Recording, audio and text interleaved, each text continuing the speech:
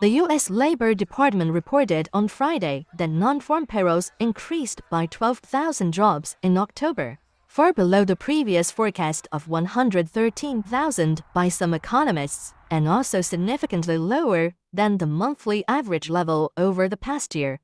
Manufacturing and retail trade employment declined by 46,000 and 64,000, respectively, while professional and technical jobs decreased by 47,000.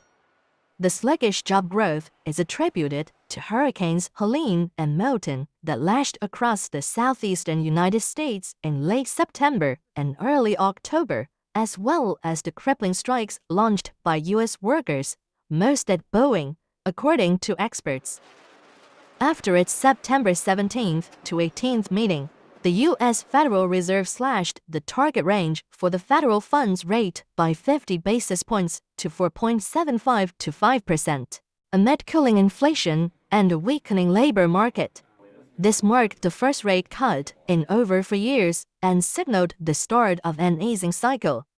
The Institute for Supply Management reported on Friday that the U.S. Manufacturing Purchasing Managers Index stood at 46.5% in October, down 0.7 percentage points from the 47.2% reading registered in September, and hitting a new low this year. Any reading below 50% indicates the manufacturing sector is generally contracting. The number marks that in 23 of the past 24 months, the U.S. manufacturing sector contracted, showing a continuous weak demand. Based on aggregation of foreign news reports by Earth News,